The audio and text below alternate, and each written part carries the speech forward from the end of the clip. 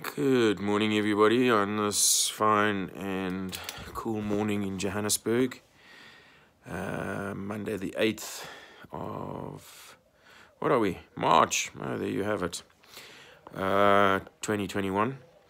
With regards to the class action suit, I've been doing some background consultations and so on and so forth. And effectively, going forward, we were able to reduce the original amount from each person or each applicant from 3,500 Rand to 1,000 Rand. So guys, I'm doing everything on my side to try and make this as affordable and as easy as possible. The objectives of the class action suit are to bring around significant legal changes within the context of family law, specifically related to contact care, guardianship, and maintenance around your child. So one of the things that we will be applying for is the removal of Section 19/2021, where there is openly hostile gender bias towards fathers, okay? And that needs to be removed out of law and changed to the biological parents, irrespective of whether they are male or female, have automatic rights of contact care, guardianship, and maintenance of their children, and that no parent, no one parent, along with his or her lawyer, in the absence of violence, abuse, or neglect, can unilaterally decide the fate of the child's relationship with the other parent.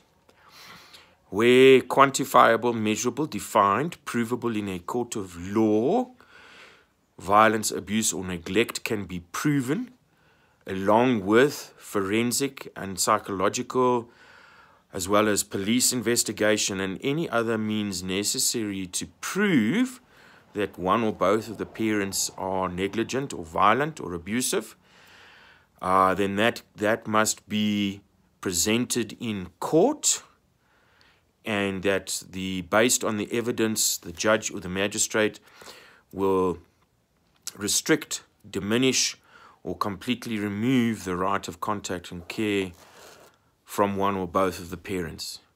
The other thing that we are looking to change is that lawyers and advocates cannot unilaterally act as or impersonate, because that is effectively what they have been doing, impersonating magistrates and judges. So removing the ability of a lawyer or an advocate to unilaterally decide, in the absence of violence, abuse, or neglect, the rights of the one parent over the other.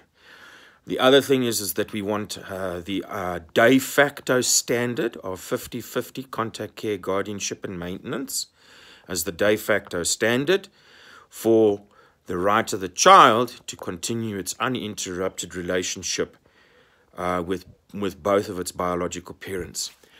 The other part of the class action suit is that we want to make sure that the best interest of the child, pertaining specifically to family law around contact care, guardianship, and maintenance, is that the child must automatically have daily physical, emotional, psychological, social, contact care, guardianship, and maintenance with him by both biological parents at all time.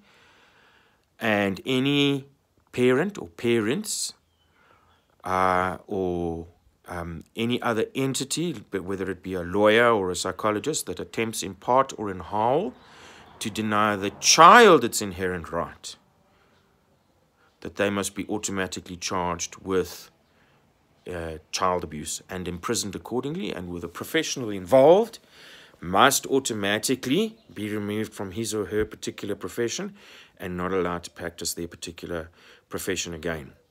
So once again, guys, I've been racking my brains. How do we do this? How do we handle this? How do we get it right? So I've come up with another plan.